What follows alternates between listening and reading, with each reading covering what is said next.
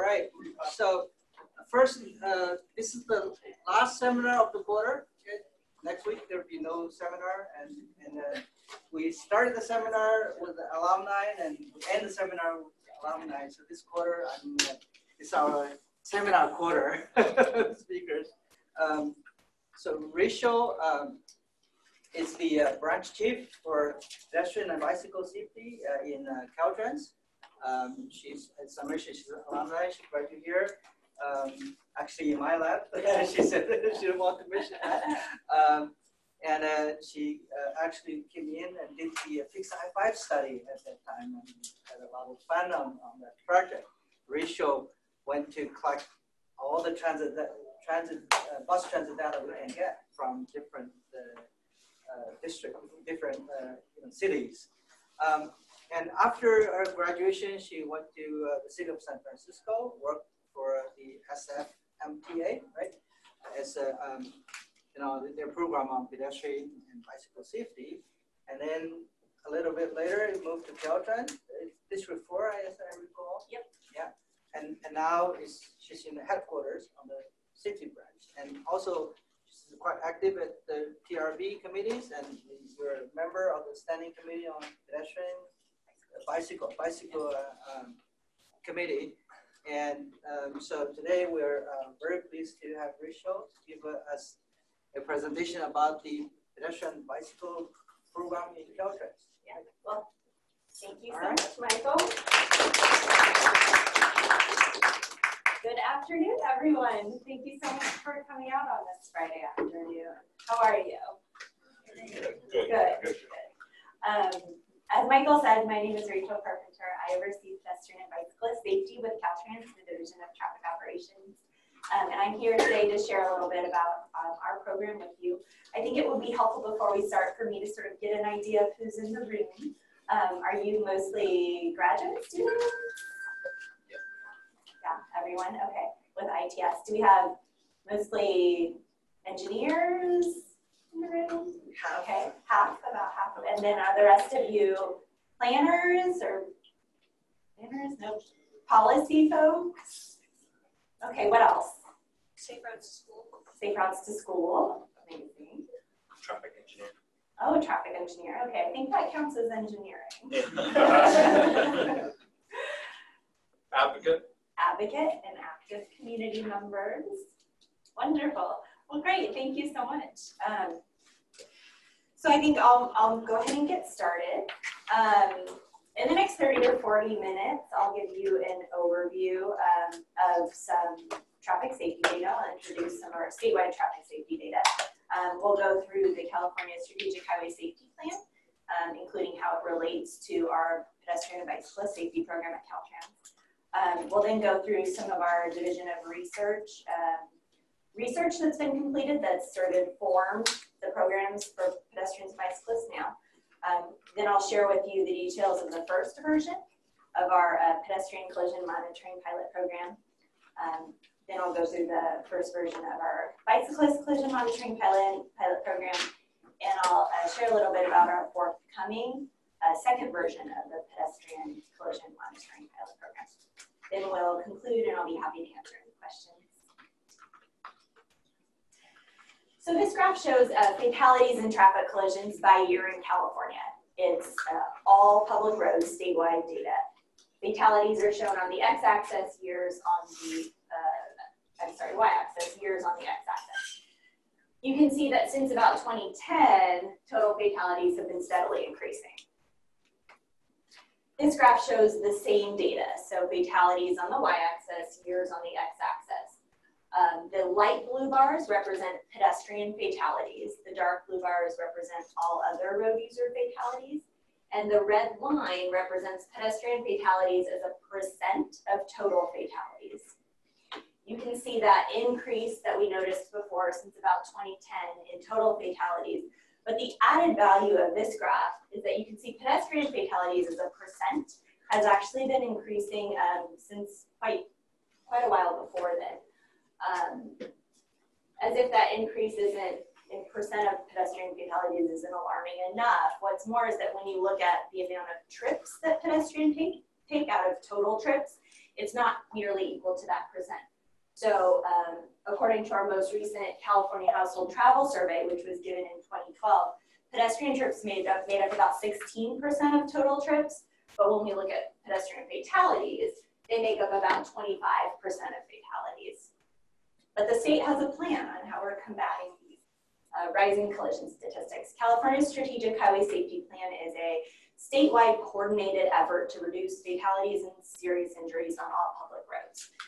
The Strategic Highway Safety Plan was started in 2005 and it's continually updated in order to ensure progress. The goal of California's Strategic Highway Safety Plan is towards zero deaths. This graph shows pedestrian-related collisions, again, on all public roads in California. You can see that since about 2012, pedestrian-related collisions have been steadily increasing. The Strategic Highway Safety Plan has, for several years, aimed to address the needs of pedestrians at the state level and set achievable goals. Challenge Area 8 of the Strategic Highway Safety Plan is related to pedestrians.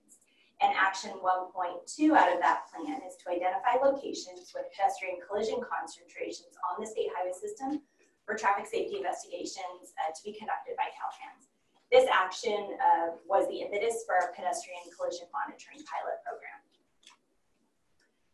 This graph shows bicyclist-related collisions. Again, all public roads, statewide data. You can see that bicyclist-related collisions were increasing, but have steadied off in the last few years. Challenge Area 13 of the Strategic Highway Safety Plan focuses on bicycling.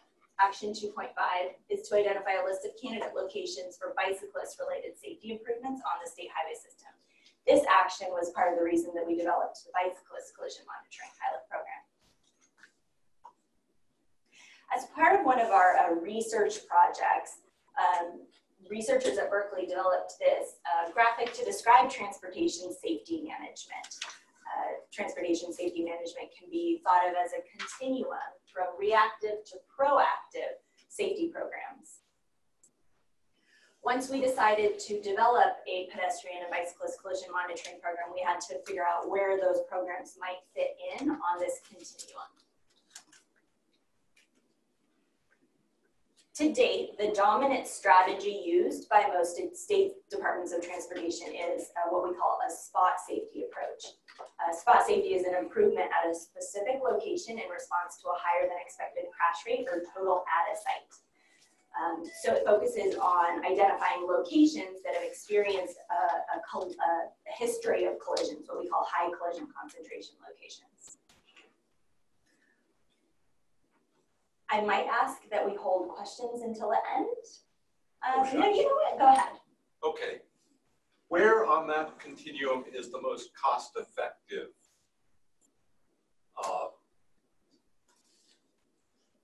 treatment? So I think that's quite a loaded question. I'm not quite sure what you mean by cost-effective. It's important, and as I'll describe later, it's always important to look at spot safety. So we always want to be looking at locations that have experienced collisions. But I think as I'll describe when I talk through the presentation a bit more on systemic safety, we've seen that that is a cost-effective way to allocate safety dollars. So that's what I was thinking myself. Yeah, a bit more. So we use spot safety at Caltrans in our largest safety programs, what we call the Table C and Wet Table C. Those are essentially looking at collision, high collision concentration locations in wet and dry conditions.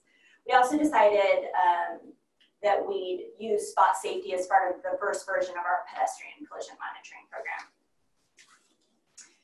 So I'm going to take a few minutes to describe how we identified the spots as part of the first version of our program. I think this will be helpful because as I explained the first version of our bike and second version of our PED program, we've continually improved this methodology, so it's important to understand where we started.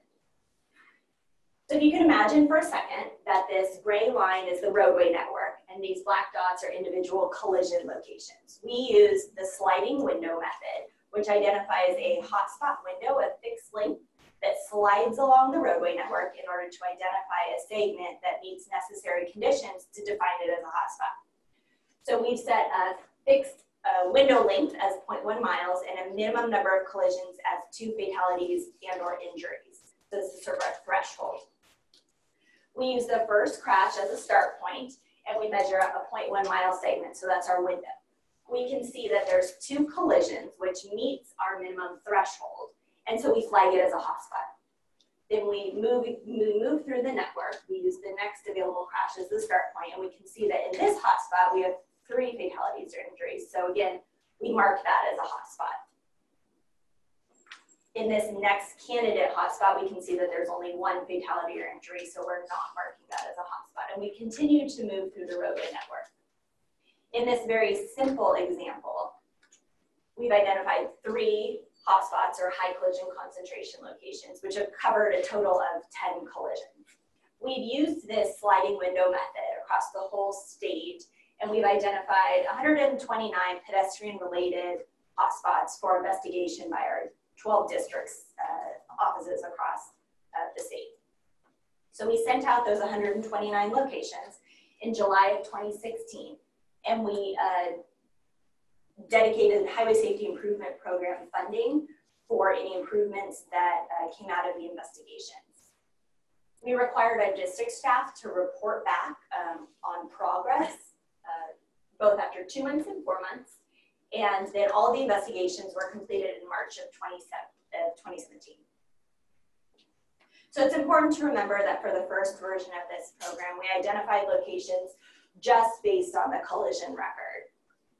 At this point, we weren't able to calculate collision rates because we don't have pedestrian volumes across the whole state. So for the 129 locations out of the first version of the program, we just used collision record. What we realized after the districts came back and reported their progress to us, that our staff could really use some additional pedestrian safety training. So we developed it.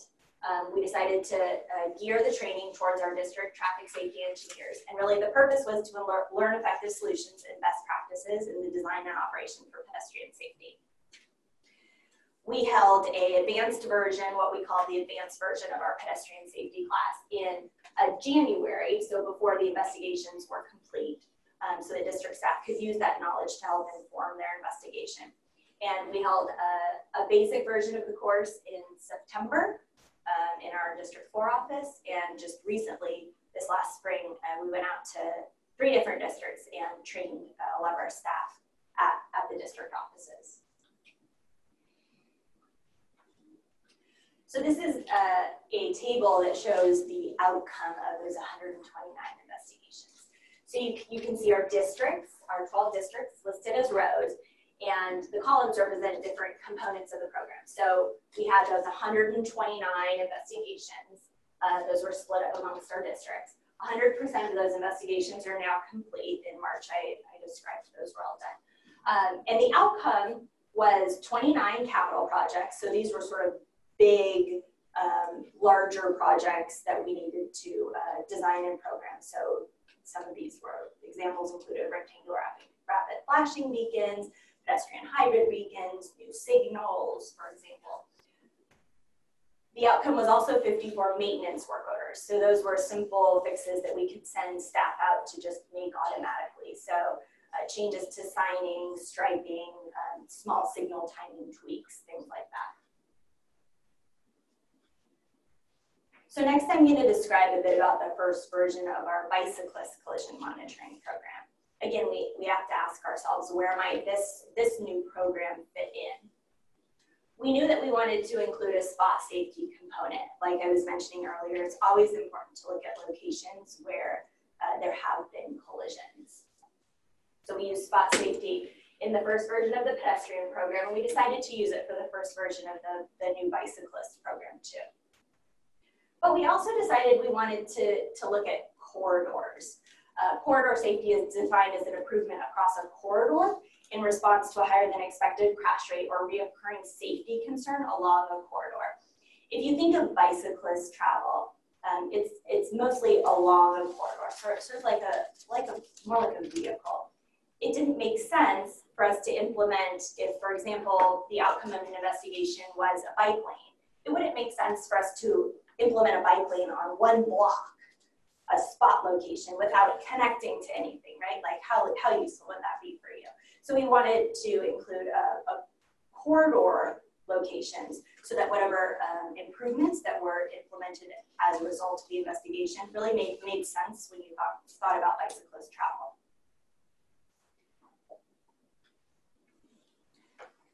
So for the first version of the program, we incorporated lessons learned from the pedestrian pilot, and we released 252 locations to district staff in April of 2018. A year later, all of those 252 investigations were complete.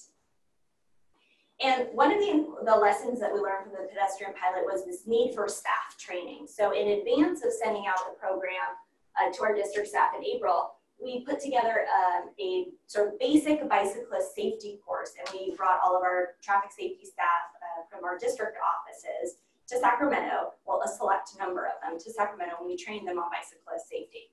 We're also planning to give more bicyclist safety courses in 2020. So I'm going to go through a bit about how we identified the spots as part of the bicyclist collision monitoring program. Recall the sliding window method. So that designates a hotspot window of fixed length that slides along a roadway network in order to identify segments that meet necessary conditions to define it as a hotspot. This is what we used in the first version of the PET program. Well, this approach is very intuitive. The problem is that the fixed window length leads to an inefficient hotspot definition. So you can see here that there's empty space on this hotspot, first hotspot. There's sort of some empty space here, and then also in between the fourth and fifth collision. This might not seem like much of an inefficiency, but when you're thinking about it on a statewide basis with 15,000 miles of road lane miles, this sort of like little inefficiency really does matter. We decided to use a dynamic programming method to identify the spots instead. So when the sliding window method works, it slides once along a roadway network. What we decided to use is dynamic programming, which is more of an optimization framework to maximize the overall coverage of the hotspots. So instead of just sliding once, it slides back and forth. And here you can see that the hotspots are much more dense and there's not as much sort of space in them. So the next part of our program was a corridor approach, right? So we wanted to have both a spot component and a corridor component. But because corridor safety is sort of a new thing, that's not something we've used before in our safety program. We had to define what a corridor is. So when we asked how should a corridor be defined, we thought, okay, well maybe it should be a long segment with a high crash threshold. The problem with that definition is that it could be made up of multiple hotspots separated by large gaps. That wouldn't make sense for us. Even a single high collision concentration location could bias the results. So neither of those definitions really worked for a corridor. What we came to is that a desirable feature of a corridor would be a long segment with multiple collisions that are occurring at some sort of regular spacing throughout the corridor. So we used that definition and we identified 252 locations between spots and corridors statewide. One of the lessons that we learned from the pedestrian pilot was that our district staff would really have benefited from having the locations mapped. So what you see here is just a screenshot of us mapping those 252 locations. So the red segments are the hotspots and the black segments are those corridors. It's sort of interesting here, you can see that it's almost like we have a huge long corridor that spans the length of much of the Bay Area. There's quite a few corridors that are reoccurring along this whole stretch.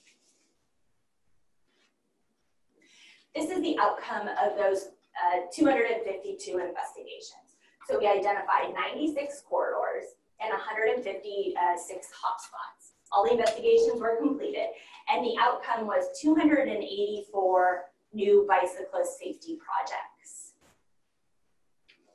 Next, I'll go through 3 examples of those 284 projects. The first example is in our District 3 in El Dorado County along Route 50 from what we call the Y to State Line. For those of you familiar with South Lake Tahoe, this is just south of that. As part of our program, we identified that little black corridor as one that needed to be investigated. But when our district staff went out and did their investigation, they realized that actually the roadway was very consistent, both geometrically and in terms of striping and signing, all the way from the Y to state line. So what they recommended as part of the outcome of their investigation was a colored Class 2 bikeway for that stretch, colored in that it would be green, mid-block crossings, and roadway lighting. As I mentioned when I was introducing the program, we have set aside special funding for the outcome of the investigation. So anytime our district staff goes and investigates a location, makes a recommendation, then we set aside safety program funding to automatically plan and design and build their recommendation. Another example is in our District 12 along Route 1 from about Long Beach to Newport Beach. So this is a 15-mile stretch down in Southern California. Our program identified numerous hotspots and corridors all along Pacific Coast Highway. When our district staff went out and investigated all these locations, they determined that the improvement that would improve bicyclist safety was one continuous Class 2 bikeway for that entire stretch, green bike lane treatments at certain conflict areas, warning signs, as well as a median island reconfiguration. So for those of you that are familiar with this area, that's really exciting. If you've ever tried to ride down Pacific Coast Highway, it's a bit difficult. The third example is in our District 6 office along Route 63. So as part of the program, we identified that red hotspot as a location to be investigated. And when our district staff went out, they saw that actually between the arrows you see there was actually a gap in the bikeway. So the recommended improvement out of the investigation was a gap closure. So there'll be a continuous Class 2 bikeway that will connect on both sides. Also, in order to implement that bike lane, they had to reduce the lane widths. And once they did that, they were able to redo the speed survey and actually decrease the speed for that stretch.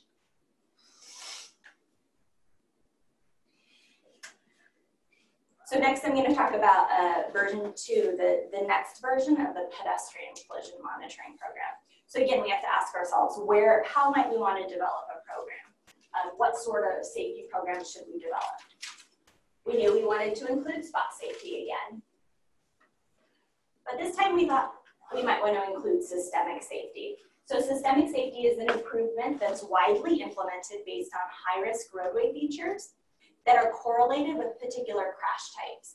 So systemic safety is reactive in the sense that it relies on historical crash data to identify types of roadways that suffer from reoccurring safety challenges. But it's proactive in the sense that it provides a mechanism for improving roadways that share design and operational attributes but haven't actually experienced a collision yet. So we decided we wanted to use systemic safety. This is also sort of new to our safety program. We had used it just once before in a roadway departure program we had. So we sort of were stuck in this position where we had to develop a methodology. So in terms of the spot component of the second version of the pedestrian program, we'll return again to the formula that I mentioned for the first version. At that point, we only had the collision record. Remember that map I showed of the state that was green?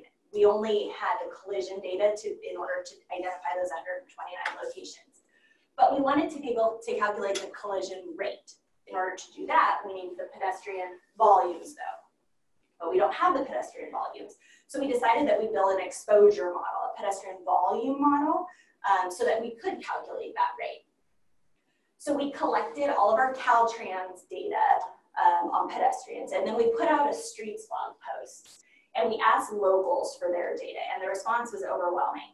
And we were able to map over 2,000 locations, including both our internal MyoVision location data from MyoVision, and then also EcoCounter data. And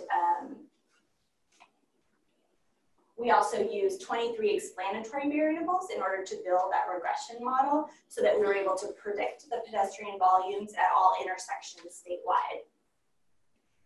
With this data then, with the volume data, we calculated the collision rate, and we've identified spots based on that rate calculation. We also have included a systemic component of that program. So constrained resources are a continual challenge for state departments of transportation, and that's motivated some to identify more innovative and data-driven ways to allocate safety dollars.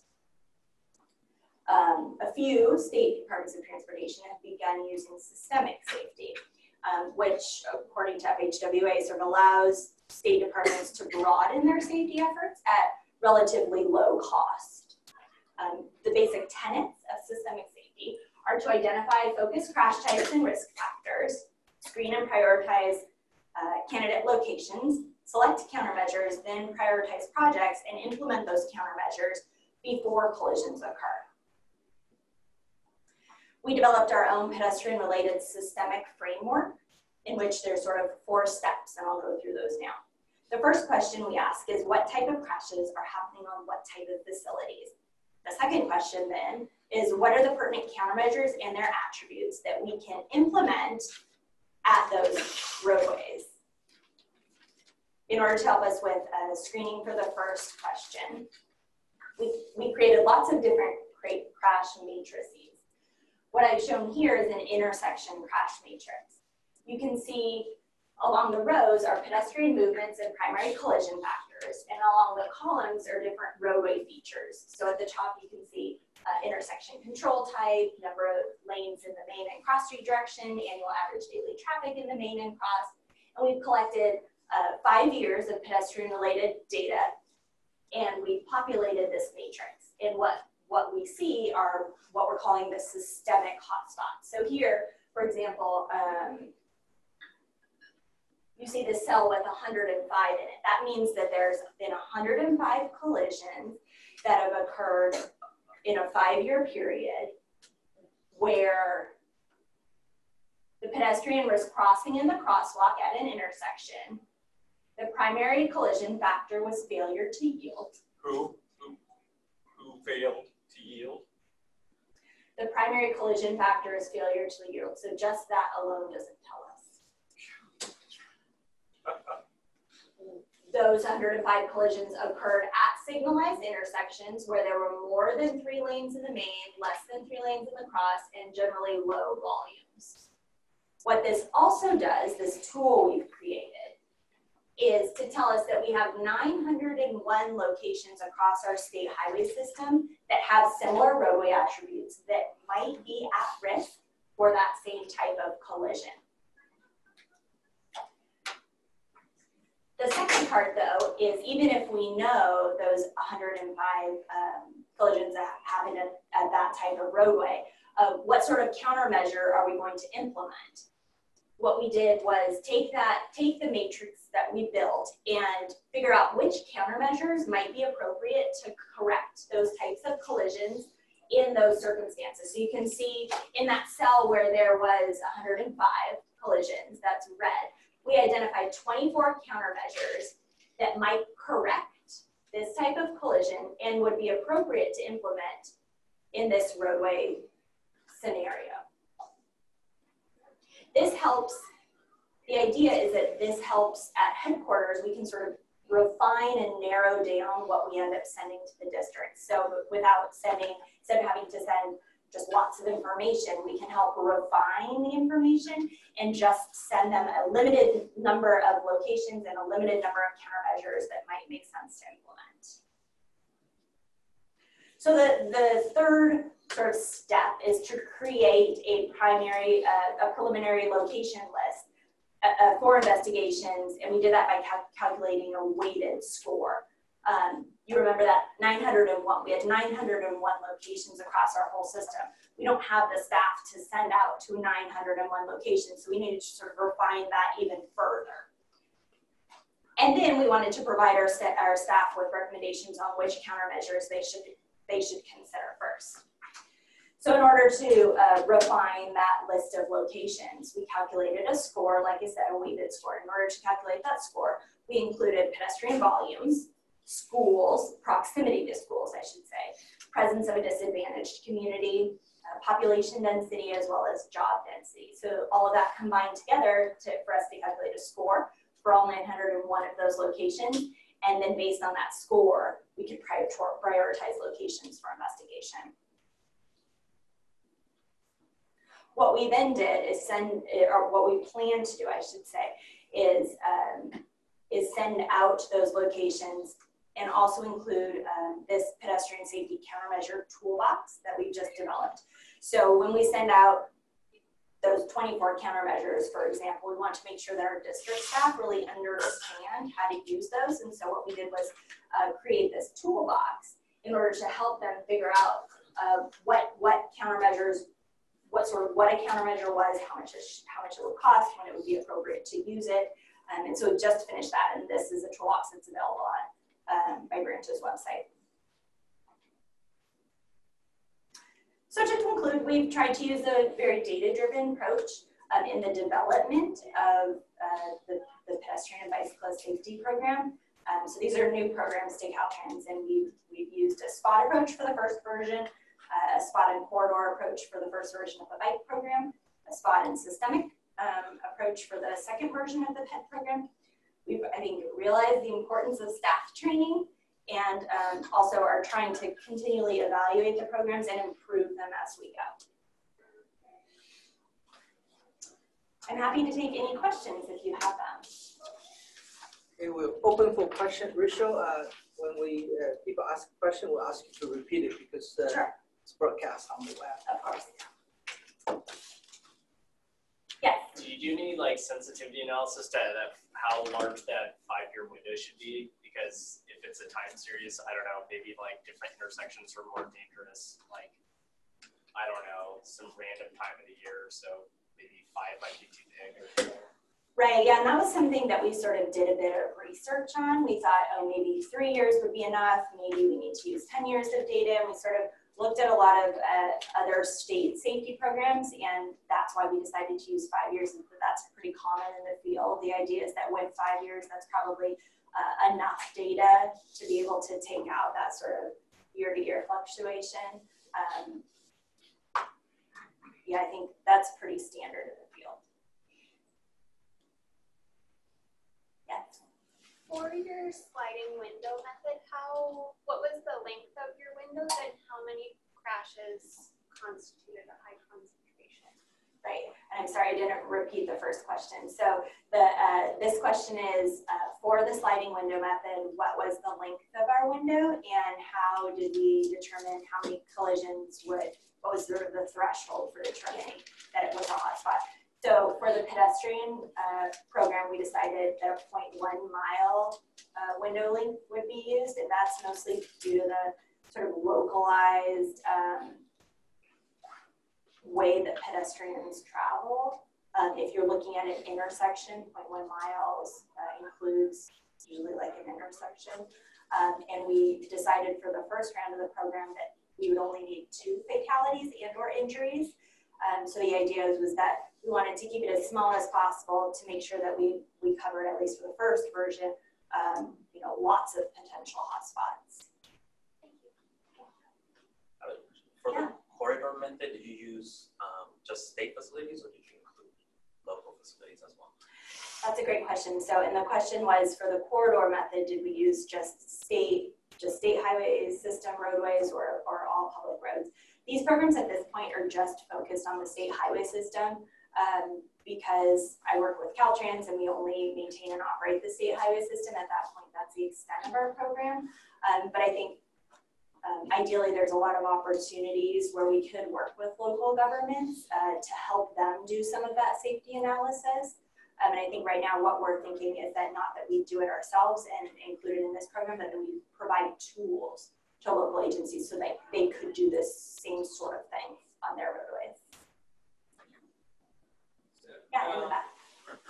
How did this transfer work? Like you've done this statewide analysis, and then there is great value for local agencies to replicate this work, as you said. So how does the transfer work? Like, are these tools actively used by local agencies, or Are there like events that you guys can do? So if I'm understanding your question right, it's how the methodology is used by local agencies. How would you transfer this? So you've done this work. Is it only when it's posted on your website and local agencies are notified that they can use it, or are they required to? So at this point, it's not used by local agencies. I was hired by Caltrans in 2016 to develop a pedestrian and bicyclist safety program. And so what we've done now is try to develop the first versions of the program and then working on the second, I guess just finished the analysis of the second version. And we're just doing the analysis for the state highway system, and we haven't given tools to local agencies yet. We want to make sure that we understand what works best on the state highway system, and then in the future give the sort of tools to the local agencies to do similar type analysis. How that's going to work out at this point, I'm not sure. Along the lines of having the tools for the local agencies, some of the safety funding that comes to the state, is there a movement to disperse that more proportionally in relation to the number of pedestrian collisions between the state and the local agencies? Because all the data I've seen shows a lot more pedestrian collisions on local roads, but the state system having about half of the safety funds. Right, yeah, so the question was if there was a sort of discussion that's being had about reallocating safety improvement dollars amongst local and state agencies. Right now, for background for everyone, the Streets and Highway Code requires an approximately equal split of highway safety improvement dollars that come from the federal government. So the federal FHWA sends us safety dollars at Caltrans. We distribute per statute half to local agencies. We keep half for the state highway system. And the question was whether we're thinking about reallocating that, because regularly about 65% of collisions do occur on local roads. That's not something that I think that Caltrans is considering. It's in statute, so that would be a change that the legislature would have to make. Did Caltrans consult you in its opposition to the Complete Streets bill, given that you're SB 127? Yeah. I didn't have all that much to do with SB 127. Yeah. I was wondering, like, what is the difference between reactive and proactive safety planning? Sure. Is like reactive planning more towards like following the guidelines of ASTO, whereas like proactive is all about implementing like the systemic changes in the end-use plan. What is the difference? So the question of what's the difference between a reactive and a proactive safety program? That's a great question. Probably one that I could have articulated better. So when we talk about reactive safety programs, we mean that we are focusing on locations where there are collisions that have occurred. So locations where we know there has been, at least for these programs, pedestrians or bicyclists that have been killed or injured. When we talk about proactive safety programs, what we mean is that we're implementing changes to the roadway, improvements, before a collision occurs. So the whole premise behind systemic safety is that we look at locations that have experienced collisions. So for example, if we see that lots of pedestrians are getting killed in locations that don't have sidewalks, that's sort of a reactive program because we've looked at the collision history. But then a proactive program would be, okay, well, we're going to take that data and we're going to implement sidewalks at locations before pedestrians get killed. So when we talk about reactive and proactive, we're talking mostly about whether there's a history of collisions. Yeah, following the previous questions, in terms of how to measure if it works for proactive and reactive. For the reactive, you can compare the current data versus the historical data, but in terms of the proactive, how you measure the success of a program? The success, yeah, I think that's a great question. So we have systemic safety is sort of new to Caltrans, and we haven't been in a position where we need to evaluate it at this point. I think that there still is merit in using collision data to do that in evaluation. I think that's still something that we're working through. So basically, Plan TV is all about like implementing the systemic changes in the MPO's plan or the state highways plan. So the question was what is exactly proactive safety? It's more about implementing a change to the roadway before there's a collision, because we think that there might be a risk for a collision to occur based on the roadway.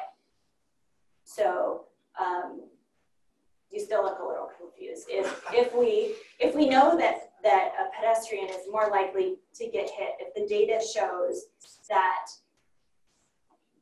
when a roadway doesn't have a sidewalk and pedestrians and there's more pedestrian related collisions at locations without sidewalks, then we go to a location that doesn't have a sidewalk, that also doesn't have a history of any pedestrian collisions. And we say, well, we think that maybe because there's not a sidewalk, a pedestrian might be at risk for getting hit. So before they actually get hit, we're going to implement a sidewalk. So it's sort of doing, instead of waiting for collisions to occur and us reacting to those collisions, it's us thinking about where there might be correlations between collisions and roadway features, then implementing changes in advance. So it's in a way understanding. Can we sort of spread around and I see you? You touch, try to raise your hand. It's okay. Yeah, let me go. Let him go first, and I will. No, I just had a comment. You can So yeah, based on the approaches you introduced, it seems that that approach, spot detection, coordinate detection, might be useful for vehicle-to-vehicle collisions as well. So do you have a plan to apply it for vehicle-to-vehicle, or are there already many research people that have done that? Yeah, I think that's a great program. So at Caltrans, we have a number of different safety programs. We have a handful that look at a different vehicle-to-vehicle collision types. So roadway departure, cross median, all sorts of different crash types. At this point, all of those programs use spot safety instead. I think that there is sort of the way the field is moving is more to systemic safety, and we might see that happening in some of our safety programs. I oversee pedestrian and bicyclist safety, so I think at this point, I'm not sure if the sort of the vehicle side of the house is doing much in terms of looking at corridor or systemic safety. Thank you. Justin? So when Caltrans relinquishes control of the state highway to a local city, you don't share any of the data or any of the findings with the local government on the control? So usually the question was, if we relinquish a segment of highway, then do we share data? So usually a relinquishment will happen once, and so we'll hand over a segment to a local agency, and then usually that's then owned and operated by the local agency. So this program, as it relates to this program, doesn't look at locations that have been relinquished.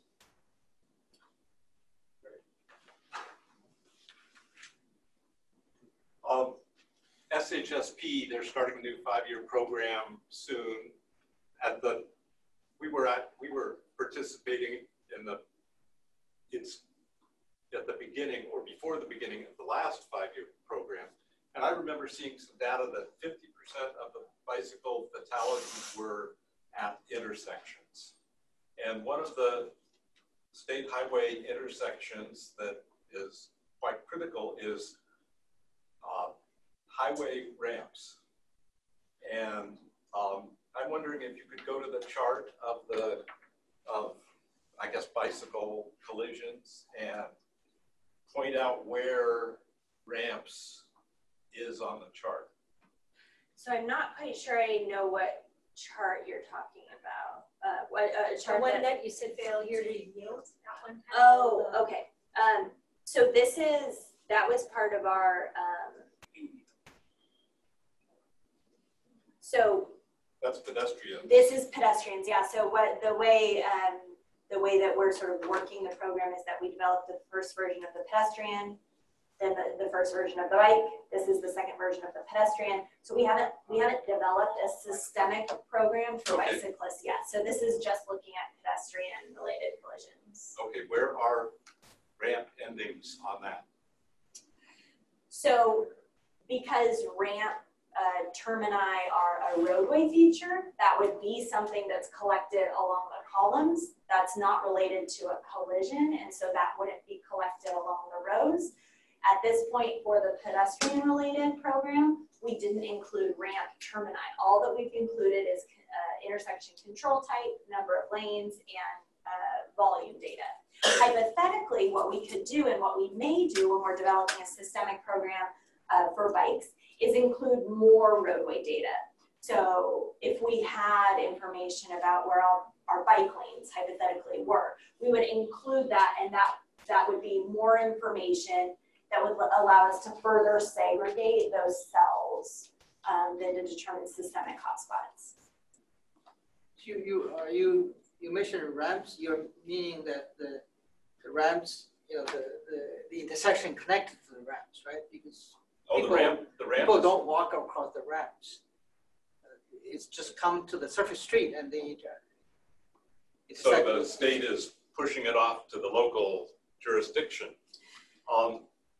So actually, we do have right of way at the end of our ramps, so we do make changes off, at that intersection. What we did as part of the first version of the Bicyclist monitoring program was that we actually looked at collisions that occurred at the end of ramps, and the investigation, the location we sent out was actually all 4 of the ramps. So the whole sort of ramp intersection. We didn't just send out one leg of the ramp because we understood that any sort of improvements out of the investigations should really address all the ramps because they're pretty similar. And so when we sent out the locations for the bike, the first version of the bike, we included a segment that would include all 4 of the ramps. Okay. El Dorado County is the 5th safest county in the state for pedestrians. That's because it's so scary that nobody walks in El Dorado County. So of course it's safe.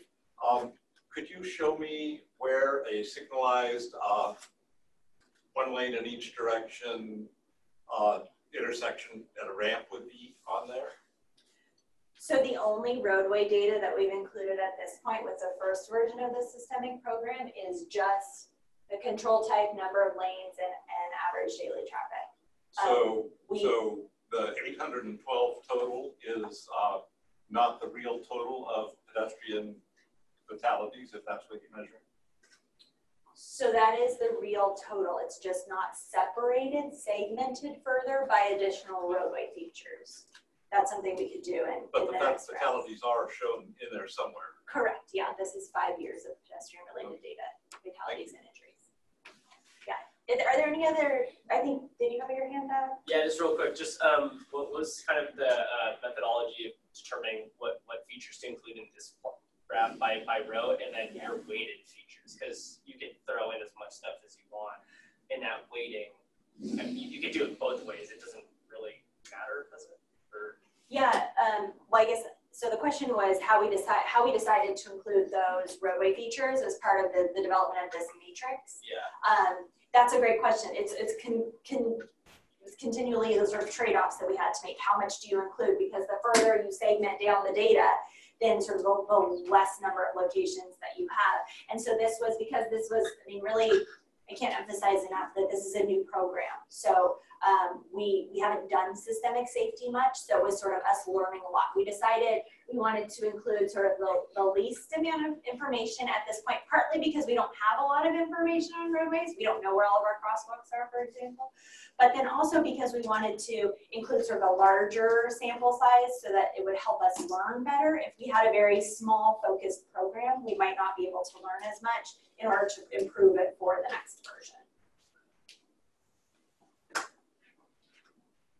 Yeah. So, sorry, try a quick question. So for when you made your street spot post, I think you mentioned that you had people provide their collision data, right? How did you have people like provide their data? Was it like a map you gave them that said like here was where you had collision, or how did you go about it? Right, so the street spot post that we put out was actually for volume data. We have collision data for all public roads.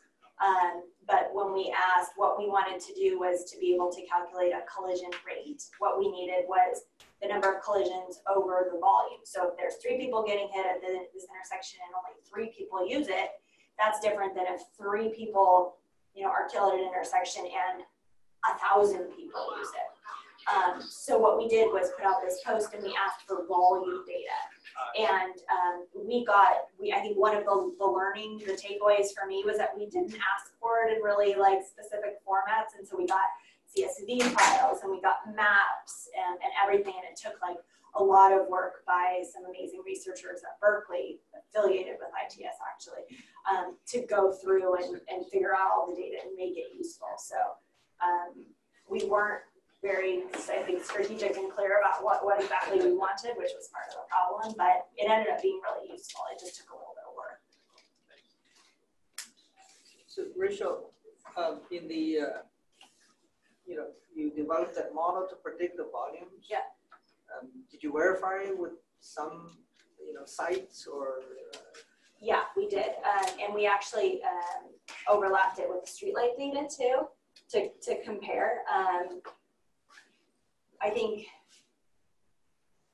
the researchers felt confident enough to use what we had, but we did tweak the model a bit. I'd have to go back though and look exactly what sort of changes were made. The calibrated. Yeah. And check with yeah. other data sources. Yes. Yeah. Is the work that you're doing, some of the systemic improvements being implemented in Caltrans standard maintenance and construction guidance so that we don't build things that need to be retrofitted? Yeah, that's a great question. So the question was whether or not we're taking some of this systemic approach and implementing it in some of our other programs so that so that we build roadways that take into account sort of safety in advance of collisions occurring. At this point, we've really just finished the analysis for the pedestrian-related systemic. So I think what we will be doing in the coming months is working with our SHOP program and working with asset management to try to make sure that we sort of build into the program some features sort of in a standard way. That's not something we've done though. One quick question. So you mentioned earlier you did a regression analysis using like 23 variables. Yeah. Did you ever run the risk of having multiple in your model? Can you repeat the question? So we created this exposure model, pedestrian-related exposure model, and we used 23 explanatory variables. And so the question was whether we, can you repeat? Multicollinearity. Oh, whether we looked at multicollinearity. And I believe so, but that's something that was done at Berkeley by their researchers. So they did publish a paper on the model, so I'd be happy to make that available to Anne-Marie to send out.